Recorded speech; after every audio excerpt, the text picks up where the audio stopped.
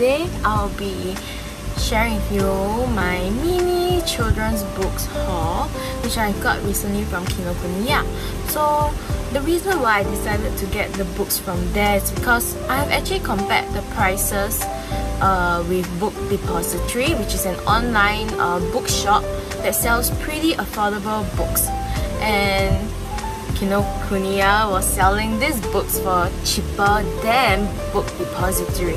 That's why I decided to get it on the spot, and I would like to share what I've got with you. So for the books, I got 3 books, just 3, very mini haul, and some of you might have heard of these books before because they're quite popular. One of them is The Day the Crayons Quit. I just realized, never mind, I'll read it for you instead since it's like mirror image. We'll see. Anyways, it's by Drew Daywalt, and the pictures are by Oliver Jeffers. So Oliver Jeffers is a very well-known illustrator, children's books illustrator and author. But this book is only illustrated by him. So you can see it's a very popular children's book, and it's basically about crayons quitting their job. So it's a very fun book, I would say. So let me just read this part out for you, okay? So poor Duncan just wants to do some colouring, but when he opens his box of crayons, all he finds are letters, each saying the same things. We quit. Beige is tired of playing second fiddle to brown. Blue needs a break from colouring all that water, while pink just wants to be used. Green has no complaints, but orange and yellow aren't sticking to each other. What is Duncan to do? Debut author Drew Daywalt and renowned picture book maker Oliver Jeffers create a colourful solution in this lively, imaginative story that will have children laughing and playing with their crayons in a whole new way. So it sounds like a really fun book, exploring maybe the perspective of crayons. And look at the illustration, even the words, it looks like children's handwriting and children's drawing using crayons, which is very nice. Whoa! It looks cool, and I think it will be a really fun book to read with children, and you can explore colors with this as well, and maybe writing, like how they write the signs. So a lot of uses can be made out of this book with children in class.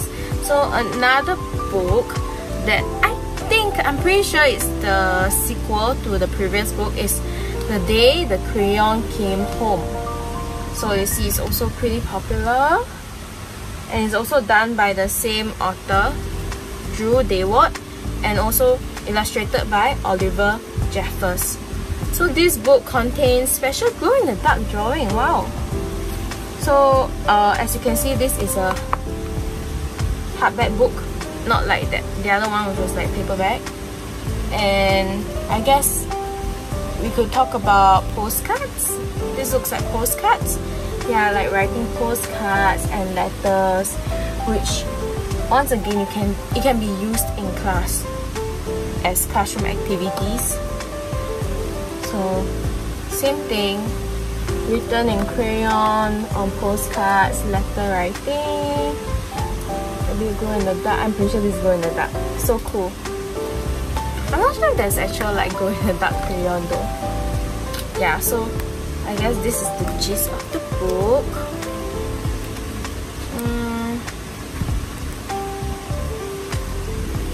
Last page. Yeah, so I think this makes a good book to be used in class as well. Pretty much almost the same as the first book, this one. We can talk about writing, colors, making signs for the first book, and letters and notes. And this one can be about postcards, like where to get postcards, how can you send out postcards, what can you write on postcards, and who you can send these postcards to. These are all like really fun ideas that you can do with your children in class or at home even. Yeah, so the last book that I got, because I only got 3, is also by, this is by Oliver Jeffers. It's written and illustrated by him, and it's The Heart and the Bottle. Okay, so behind it says, once there was a girl whose life was filled with wonder. It's also a really popular children's book. Yeah, so let me just read like the synopsis. What is it about to you? So once there was a girl whose life was filled with wonder at the world around her. Then one day, something happened that made the girl take her heart and put it in a safe place. However, after that, it seemed that the world was emptier than before. But would she know how to get her heart back?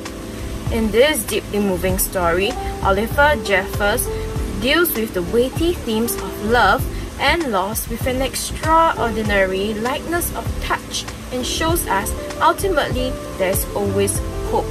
So as compared to the other two books about the crayon, this book will be discussing on themes, as they say, like of love and loss, which are a bit more, I would say, deeper than, and something more heavy-hearted than something fun like the crayon book.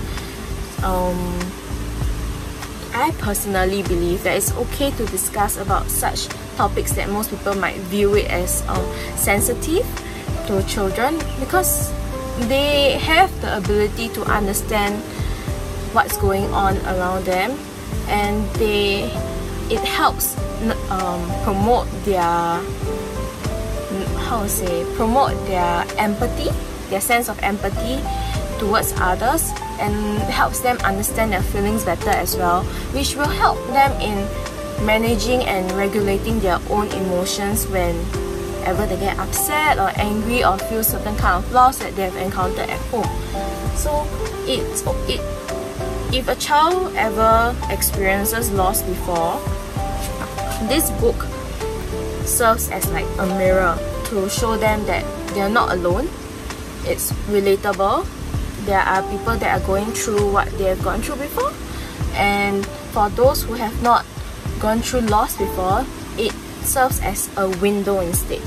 Yeah, so it helps them peep into how is it like for these people who have experienced loss, helps them to be more understanding, open-minded towards their friends or other people who have experienced loss.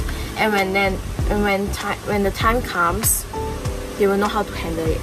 Yeah, so this book is obviously a bit more touchy-feely. It hits the heart more, it hits home more.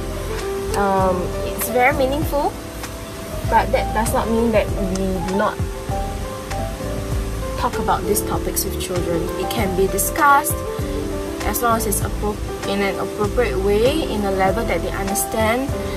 And yeah, I'm saying all this because I have done a bit of research for my teacher research report for school.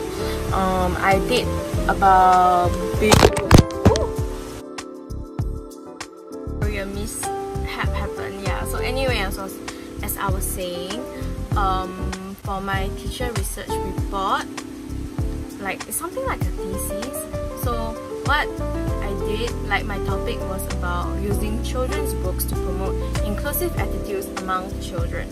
So from that report, I have obviously need to have did some research on journal articles about anti-bias education, inclusiveness, inclusivity in the classroom, bibliotherapy, its benefits and its uses. So using books to talk about sensitive topics counts as, or like topics that help children understand their feelings better and thoughts better, is counted as bibliotherapy. So it's not unheard of, it's pretty common. It's commonly used. You might have used it before and you might not have known that it's called bibliotherapy. Like for example, some people use books to introduce the idea of having another sibling to children. So that's one example. So the thing about children's books is that it can be fun, like this, and you can teach other skills and domains, learning domains to children using such books like this.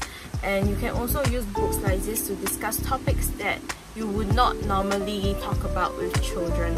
Some people might find it like a taboo. They choose not to share and talk about these topics with these children because they want to protect children's innocence, which is understandable.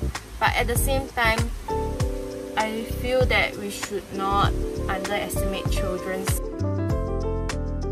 As I was saying, I can't really remember what I talked about just now, but I'm pretty sure it's along the lines of wanting to protect a child's innocence,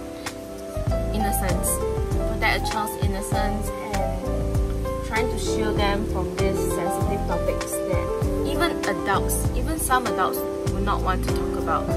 So I just feel that it's okay to talk about it to children as long as it's developmentally appropriate for them, where you know that they can understand it and they can process it. Yeah, it helps with their social, emotional development as well. It builds empathy, it helps them to be more open-minded, and yes, there's a lot of benefits to bibliotherapy, and it's worth exploring for both educators and parents. Yeah, so I think that's all. I've come to an end to this video. Thank you so much for watching, and if you like more content like this, like talking about early childhood related matters, do remember to subscribe to this channel and hit the like button if you enjoyed this video, and remember to ring that notification bell button to be updated whenever I upload a new video too. That's all, and thank you for watching.